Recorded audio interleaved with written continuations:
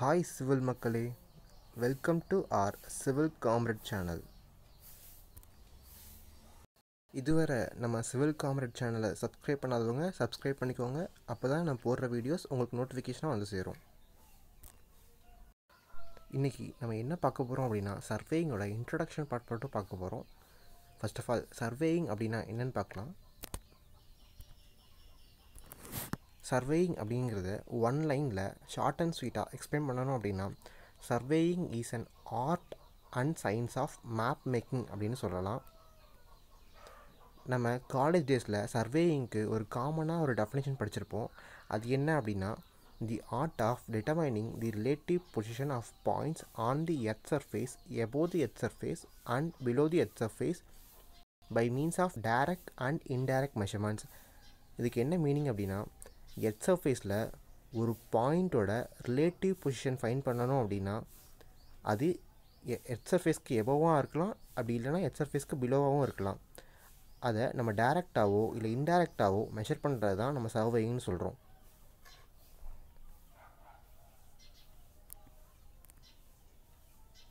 Next நம்ம எர்த்னா என்னென்னு பார்க்கலாம்.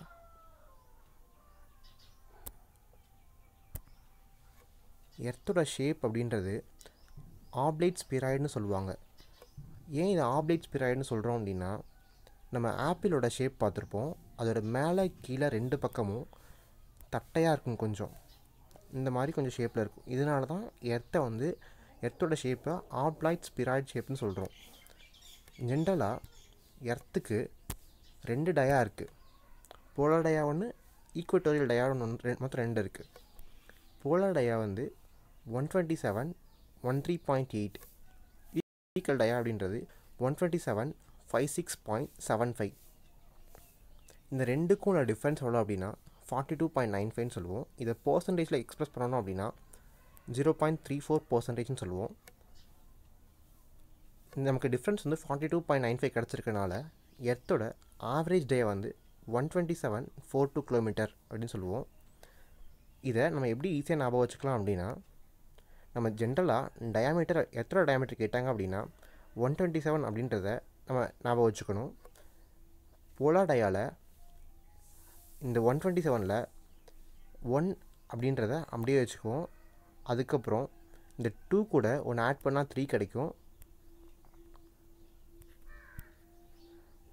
அதுக்கப்புறம் இந்த 7 கூட ஒன்று ஆட் பண்ணோம் அப்படின்னா 8 கிடைக்கும். இதுதான் 127.138. இங்கே ஒரு பாயிண்ட் வைக்கணும், அதை மறந்துடாதீங்க. இதுதான் நம்ம ஈஸியாக ஞாபகம் வச்சுக்கிறதுக்கு ஷார்ட்கட். இஃப் இன்கேஸ் ஈக்குவேட்டரியல் டயாவாக இருந்துச்சு அப்படின்னா அதை எப்படி ஞாபகம் வச்சுக்கலாம் அப்படின்னா நம்ம 127 ஜென்ரலாக ஞாபகம் வச்சுக்கணும். 127 கடையாக 7 முடியுதா, அப்போ பாயிண்ட்டுக்கு அப்புறம் இன்னொரு 7 ஆட் பண்ணிப்போம். அதுக்கு இந்த 7லேருந்து நம்ம ரிவர்ஸில் வந்தோம் அப்படின்னா 6 5, அதுதான் 127 56.7 கிலோமீட்டர். இப்படி நம்ம ஈஸியாக ஞாபகம் வச்சுக்கலாம்.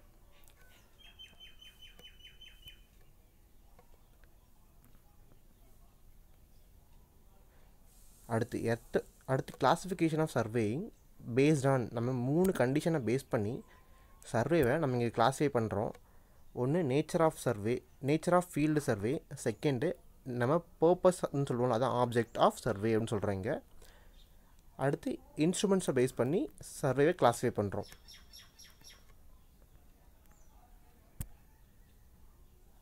இந்த நேச்சர் ஆஃப் ஃபீல்டு சர்வேயில் மொத்தம் 3 டைப்ஸ் இருக்குது. என்னென்ன அப்படின்னா லேண்ட் சர்வே. இந்த லேண்ட் சர்வேக்குள்ளே எக்ஸாம்பிளாக சொல்கிறேன், கெடஸ்ட்ரல் சர்வேவும் சிட்டி சர்வேவும் வரும்.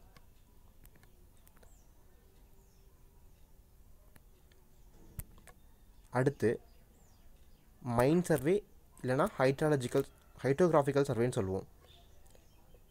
இது ரெண்டும் சேம் தான். மைன் சர்வேனாலும் ஒன்று தான், ஹைட்ரோகிராஃபிக்கல் சர்வேனாலும் ஒன்று தான். அடுத்து அஸ்ட்ரானமிக்கல் சர்வே தேர்டு.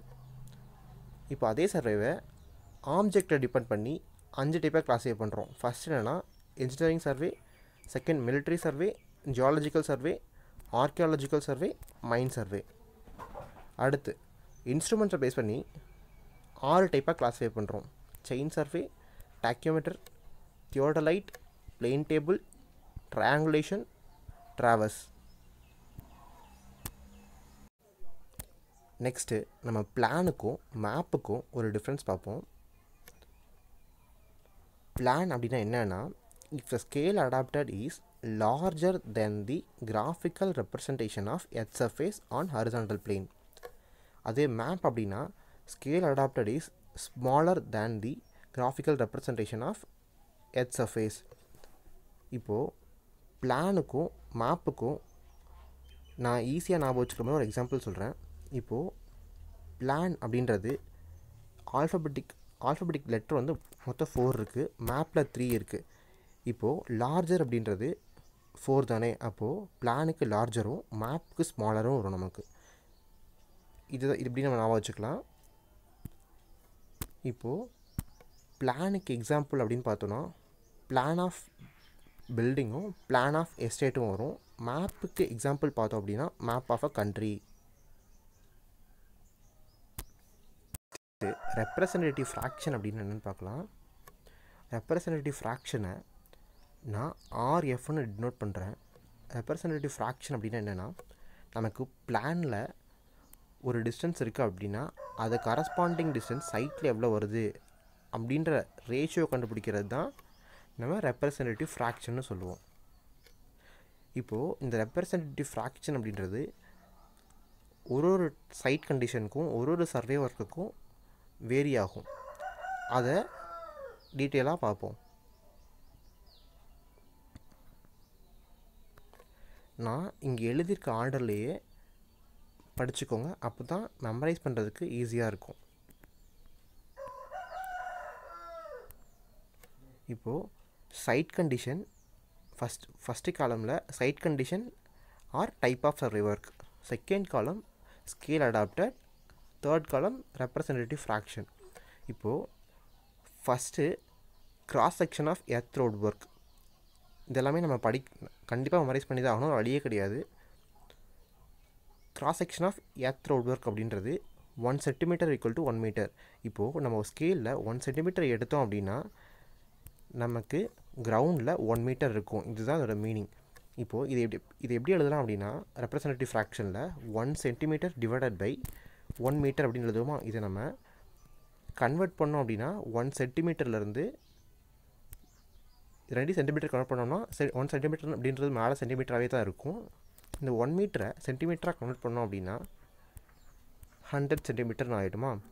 இப்போது சென்டிமீட்டர் கேன்சல் ஆகிடுச்சுன்னா representative fraction equal to 1 divided by 100ன்னு கிடைக்கும். இதில் நமக்கு என்ன தெரியுது அப்படின்னா, ரெப்ரசன்டேட்டிவ் ஃப்ராக்ஷனுக்கு யூனிட் கிடையாது அப்படின்றது நமக்கு தெரியுது. செகண்டு, பில்டிங் கன்ஸ்ட்ரக்ஷனுக்கு நம்ம என்ன ஸ்கேல் ஜென்ரலாக யூஸ் பண்ணுவோம் அப்படின்னா 1 சென்டிமீட்டர் ஈக்குவல் டு 10 மீட்டர்.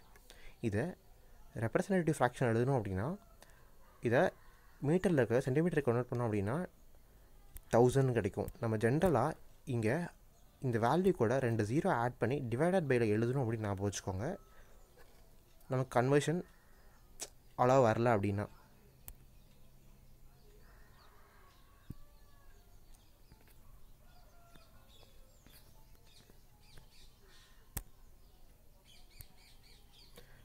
அடுத்து earth work, roadway, horizontal measurement, லான்ஜிடியூடல் measurement, இது எல்லாத்துக்குமே ஸ்கேல் நம்ம என்ன யூஸ் பண்ணுவோம் அப்படின்னா 1 centimetre equal to 5 metre to 200 metre அப்படின்ற ஸ்கேல் யூஸ் பண்ணுவோம். அதில் ரெப்ரசன்டேட்டிவ் ஃப்ராக்ஷன் எழுதணுன்னா நான் அப்போ சொன்ன மாதிரி 2 0 ஆட் பண்ணி டிவைடட் பையில் எழுதிக்கோங்க. கெடஸ்ட்ரல் மேப்க்கு யூஸ் பண்ணக்கூடிய ஸ்கேல் என்ன அப்படின்னா 1 centimetre will be equal to 5 metre to 500 metre. இதை நம்ம வந்து ரெப்ரசன்டேட்டிவ் ஃப்ராக்ஷனில் எப்படி எழுதணும்னு நமக்கு தெரியும். நெக்ஸ்ட்டு டவுன் பிளானிங் அப்படின்றதுக்கு என்ன ஸ்கேல் யூஸ் பண்ணுவோம் அப்படின்னா 1 centimetre will be equal to 5 metre to 200 metre. இதை ரெப்ரசன்டேட்டிவ் ஃப்ராக்ஷனை கன்வெர்ட் பண்ணி எழுதிக்கோங்க. நெக்ஸ்ட் டொப்போகிராஃபிக்கல் மேப், அதுக்கு நம்ம என்ன ஸ்கேல் யூஸ் பண்ணணும் அப்படின்னா 1 centimetre will be equal to 250 metre to 2.5 kilometre. இதையும் அதே மாதிரி ரெப்ரசன்டேட்டிவ் ஸ்கேலுக்கு கன்வெர்ட் பண்ணி எழுதிக்கோங்க.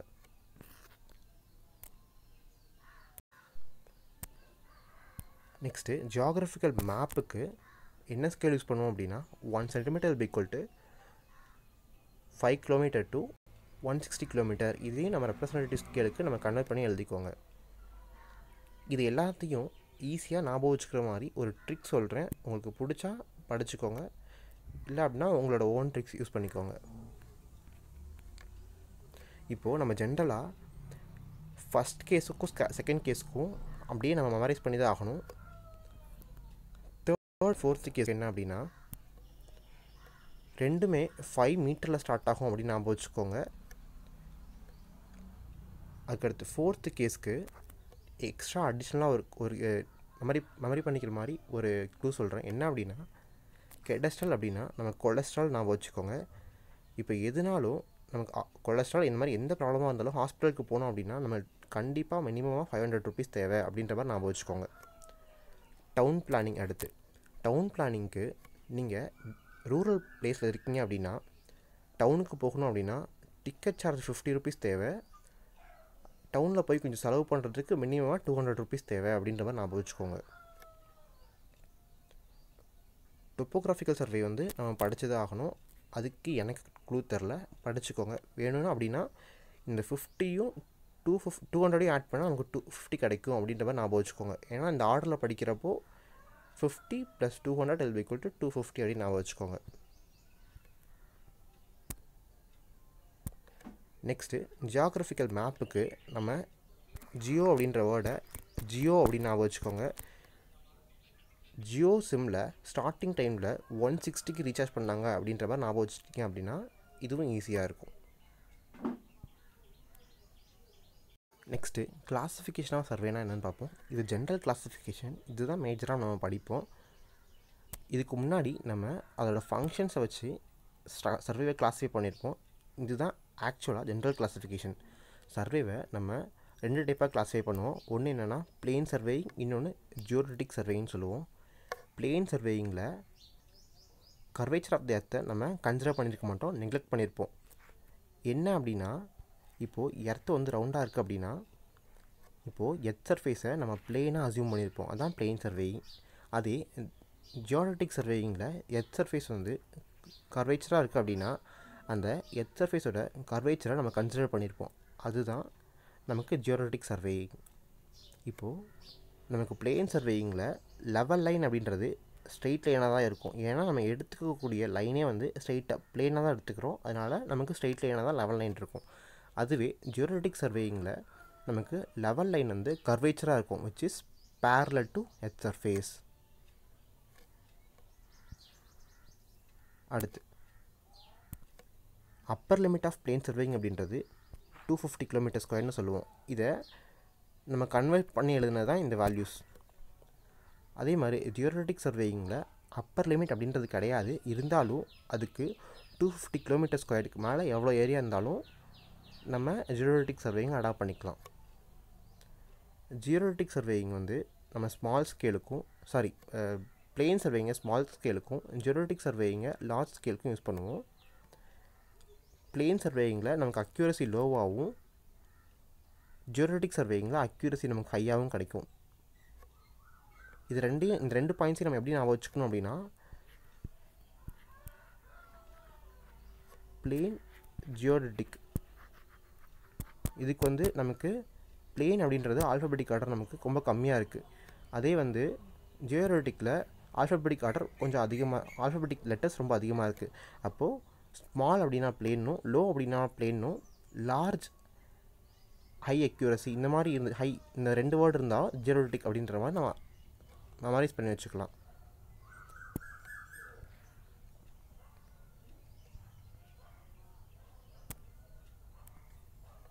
நெக்ஸ்ட்டு நமக்கு பிளேன் சர்வேயிங்கில் நமக்கு எடுக்கக்கூடிய ட்ரையாங்கிள்ஸ் எல்லாமே பிளேனாக இருக்கும். அதுவே ஜியோடெட்டிக் சர்வேயிங்கில் ஸ்பெரிக்கலாக இருக்கும். ஸ்பெரிக்கல் அப்படின்னா ஸ்பெரிக்கல் ட்ரையாங்கிள்ஸ்னு சொல்லுவோம்.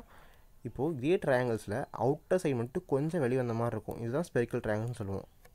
இங்கே பிளேன் சர்வேயிங்கில் நமக்கு மொத்தமாக இருக்குது இன்டீரியர் ஆங்கிள் ஆட் பண்ணோம் அப்படின்னா நமக்கு 180 டிகிரி கிடைக்கும். அதுவே ஸ்பெரிக்கல் ட்ரையாங்கிளில் ஆங்கிள்ஸ் இங்கெல்லாம் கொஞ்சம் அதிகமாக இருக்கிறதுனால 180 டிகிரியை விட அதிகமாக கிடைக்கும் இந்த இடத்துல. அப்புறம் இந்த இடத்துல நம்ம ஞாபகம் வச்சுக்க வேண்டியது ஒரே ஒரு பாயிண்ட் மட்டும் ஞாபகம் வச்சுட்டா போதும். இப்போது நம்ம இந்த ஸ்பெரிக்கல் ட்ரையாங்கிளில் இந்த சார்டுக்கும் இந்த ஆர்க் லென்த்துக்கும் ஒரு டிஃப்ரென்ஸ் இருக்கும். அந்த டிஃப்ரென்ஸ் 1 சென்டிமீட்டராக இருந்துச்சு அப்படின்னா அதோட லென்த் வந்து 12 சென்டிமீட்டராக இருக்கும். 10 சென்டிமீட்டராக இருந்துச்சுன்னா அதோட லென்த் 18.2 இருக்கும். இது ரெண்டு மட்டுமே போதும். இது அவ்வளோவா எக்ஸாம்ஸில் கேட்டதில்லை, இருந்தாலும் ஞாபகம் வச்சுக்கோங்க. அதுக்கடுத்து இப்போது இது ரொம்ப ரொம்ப இம்பார்ட்டன்ட் பாயிண்ட்டு. இது எஸ்எஸ்சி ஜெயிலில் அடிக்கடி கேட்டிருக்காங்க. இப்போது difference between some of interior angle of spherical triangle and that of plane triangle is 1 second. இது எப்போ அப்படின்னா அந்த ட்ரையாங்கிளோட ஏரியா வந்து 195.5 கிலோமீட்டர் ஸ்கொயர்டாக இருக்கப்போ. என்ன அப்படின்னா இந்த ஸ்பெரிக்கல் ட்ரையாங்கிள்க்கும் இந்த பிளேன் ட்ரையாங்கிள்க்கும் இன்டீரியர் ஆங்கிள் எடுப்போம் இல்லையா, அந்த இன்டீரியர் ஆங்கிள் வந்து அதோட டிஃப்ரென்ஸ் வந்து 1 செகண்டாக இருக்கும். அது எப்போ அப்படின்னா அதோட ஏரியா 195.5 கிலோமீட்டர் ஸ்கொயராக இருக்கப்போ. இதுக்கு முன்னாடி டைப்ஸ் ஆஃப் சர்வேயிங் பார்த்தோம் இல்லையா, அந்த டைப்ஸ் ஆஃப் சர்வேயிங் எங்கெங்கே யூஸ் ஆகுது அப்படின்னு பார்ப்போம். First டொப்போகிராஃபிக்கல் surveying. டொப்போகிராஃபிக்கல் சர்வே, இந்த கெடஸ்ட்ரல் சர்வே, இந்த சிட்டி சர்வே, இதெல்லாமே லேண்ட் சர்வேக்குள்ளே வர்றது. டொப்போகிராஃபிக்கல் சர்வே அப்படின்றது surveying of river, forest, village, roadway, canal, இதை தான் நம்ம வந்து டொப்போகிராஃபிக்கல் சர்வேன்னு சொல்கிறோம். Second கெடஸ்ட்ரல் survey. கெடஸ்ட்ரல் சர்வே அப்படின்றது surveying of property line, fixing boundaries of municipality and states. அதுக்கடுத்து சிட்டி சர்வேயிங் அப்படின்றது surveying of pipe lines which carrying water R sewer lines. Engineering survey அப்படின்றது surveying of roadway, reservoir, layout of pipe lines and sewer lines and streets. இதை எப்படி ஞாபகம் வச்சுக்கலாம் அப்படின்னா டொப்போகிராஃபிக்கல் நீங்கள் படிச்சுக்கோங்க. கெடஸ்ட்ரல் அப்படின்னா முன்னே என்ன சொன்னேன், கொலஸ்ட்ரால் அப்படின்னு சொன்னேன்னா, அப்போ கொலஸ்ட்ரால் அப்படின்னா இறந்துருவாங்க அப்படின்ற மாதிரி ஞாபகம் வச்சுக்கோங்க. இறந்துட்டாங்க அப்படின்னா அவங்களோட ப்ராப்பர்ட்டியை பிரிக்கணுமா அப்படின்ற மாதிரி ப்ராப்பர்ட்டி ரிலேட்டடாக ஞாபகம் வச்சுக்கோங்க அதை. அதுக்கடுத்து சிட்டி சர்வேயிங் அப்படின்னா மோஸ்ட்லி நம்ம 2 ஸ்டேட்ஸோ இல்லை 2 டிஸ்ட்ரிக்ஸையோ பிரிக்கிறது ரிவராக தான் இருக்கும். அப்போ ரிவர் அப்படின்னா அப்போது பைப் லைன்ஸ் அப்படின்ற மாதிரி ஞாபகம் வச்சுக்கோங்க. என்ஜினியரிங் சர்வே அப்படின்னா நம்ம என்ஜினியரிங் முடிச்சுட்டு கவர்மெண்ட் ஜாப் போனோம் அப்படின்னா ஹைவே டிபார்ட்மெண்ட், அப்புறம் வாட்டர் டிபார்ட்மெண்ட், இந்த மாதிரி போனோம் அப்படின்னா என்னென்ன ஜாப்ஸ் இருக்குமோ அது ரிலேட்டடாக ஞாபகம் வச்சுக்கோங்க. நெக்ஸ்ட்டு நம்ம ஹைட்ரோகிராஃபிக் சர்வேனாலும் மைன் சர்வேனாலும் ஒன்று தான் பார்த்தோம். அப்போது அப்படின்னா என்னென்னா நம்ம எம்எஸ்எல்லையும் சி ரூட்ஸையும் சர்வே பண்ணுறது தான் ஹைட்ரோகிராஃபிக் ஆர் மைன் சர்வேயிங்னு சொல்லுவோம். மிலிட்ரி சர்வே அப்படின்னா ஸ்ட்ராட்டஜிக் பாயிண்ட்ஸை சர்வே பண்ணுறது தான் மிலிட்ரி சர்வேன்னு சொல்கிறோம். மைன் சர்வே அப்படின்னா நம்ம மினரல் வெல்த்தை எக்ஸ்ப்ளோர் பண்ணுறது தான் நம்ம மைன் சர்வேன்னு சொல்லுவோம். ஜியாலஜிக்கல் சர்வேயிங் அப்படின்னா இப்போது எர்த்து ஸ்டேட்டாக வந்து இப்போது ஒரு சம் பார்ட் வந்து சாண்டாக இருக்கலாம், லேயராக, சம் பார்ட் வந்து தேவாக இருக்கலாம், சம் பார்ட் ராக்காக இருக்கலாம். இந்த மாதிரி லேயர்டாக இருக்கிறத சர்வே பண்ணுறது தான் ஜியாலஜிக்கல் சர்வேன்னு சொல்கிறோம். அடுத்து ஆர்கியாலஜிக்கல் சர்வே அப்படின்னா நம்ம ஆன்டிக்விட்டின்னு சொல்லுவோம்ல. இப்போ வந்து பண்டைய காலத்தில் நம்ம இப்போ இந்த கீழடியில் இருக்க மாதிரி இப்போ கீழடியில் நம்ம வந்து தோண்டணும் அப்படின்னா மிச்ச மீதி என்ன கிடைக்குதோ அதை சர்வே பண்ணுறது தான் ஆர்கியாலஜிக்கல் சர்வே அப்படின்னு சொல்லுவோம். நெக்ஸ்ட்டு அஸ்ட்ரானமிக்கல் சர்வே அப்படின்னா நம்ம எர்த்தில் ஒரு பாயிண்ட்டை ஃபிக்ஸ் பண்ணிவிட்டு அதில் இருந்து நம்ம ஸ்டார், சன், ஹெவன்லி பாடிஸை சர்வே பண்ணுறது தான் அஸ்ட்ரானமிக்கல் சர்வேன்னு சொல்லுவோம். அடுத்து ரெக்கானிசன்ஸ் சர்வே அப்படின்னா நம்ம என் நம்பர் ஆஃப் சர்வே எடுக்கிறோம், அந்த சர்வேயில் நம்ம ஃபீஸிபிளாக ஒரு ரூட்டை செலக்ட் பண்ணுறது தான் ரெக்கானிசன்ஸ் சர்வே அப்படின்னு சொல்கிறோம். அதுக்கடுத்து ப்ரிலிமினரி சர்வே அப்படின்னா நம்ம ஃபைனல் ரூட்டை செலக்ட் பண்ணி அதை எஸ்டிமேட் பண்ணுறது தான் ப்ரிலிமினரி சர்வே அப்படின்னு சொல்லுவோம். லொக்கேஷன் சர்வே அப்படின்னா நம்ம சைட்டில் ஆக்சுவல் கன்ஸ்ட்ரக்ஷன் ஒர்க்கை ஸ்டார்ட் பண்ணுறது தான் லொக்கேஷன் சர்வே அப்படின்னு சொல்லுவோம். அடுத்து பிரின்சிபல் ஆஃப் சர்வேயிங் அப்படின்னு என்னென்னு பார்க்கலாம். பிரின்சிபல் ஆஃப் சர்வேயிங்க்கு நம்ம 2 பிரின்சிபல் யூஸ் பண்ணுவோம். என்ன அப்படின்னா to locate a point in survey work on the earth surface minimum 2 reference of measurements. நம்ம எர்த் சர்ஃபேஸில் ஒரு பாயிண்ட்டை சர்வே பண்ணணும் அப்படின்னா நமக்கு மினிமமாக 2 ரெஃபரன்ஸ் பாயிண்ட்ஸ் தேவை அப்படின்னு சொல்கிறாங்க. அது என்னவாக இருக்கலாம் அப்படின்னா 2 லீனியர் பாயிண்ட்ஸாக இருக்கலாம், ஒன்று லீனியராக ஒன்று ஆங்குலராக இருக்கலாம், இல்லை ரெண்டுமே ஆங்குலராக இருக்கலாம்.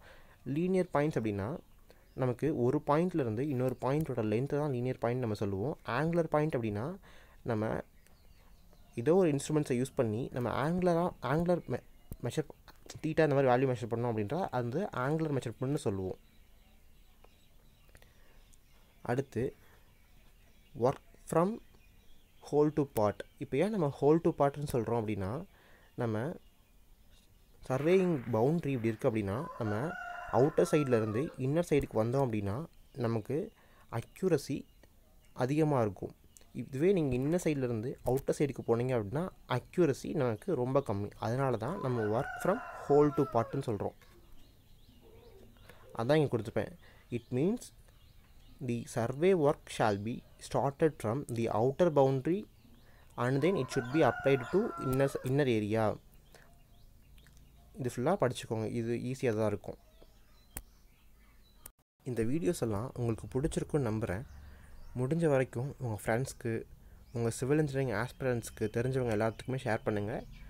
சேனலை சப்ஸ்கிரைப் பண்ணுங்கள். இதுக்கு முன்னாடி ஸ்ட்ரக்சர் வீடியோ அப்லோட் பண்ணியிருப்பேன், அதை பார்க்காதவங்க டிஸ்கிரிப்ஷனில் இருக்க லிங்கை கிளிக் பண்ணி அந்த வீடியோவையும் பார்த்துக்கோங்க. Thank you so much.